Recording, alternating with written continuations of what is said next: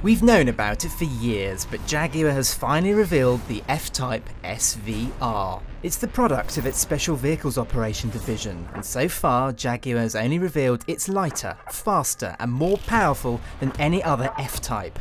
The only data we have is that it'll top 200 miles an hour.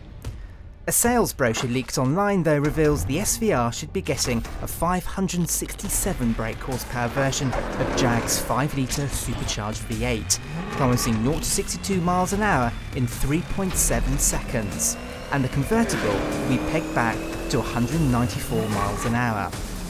The F-Type SVR gets its world debut at the Geneva Motor Show in March, and we can expect prices to be over £100,000.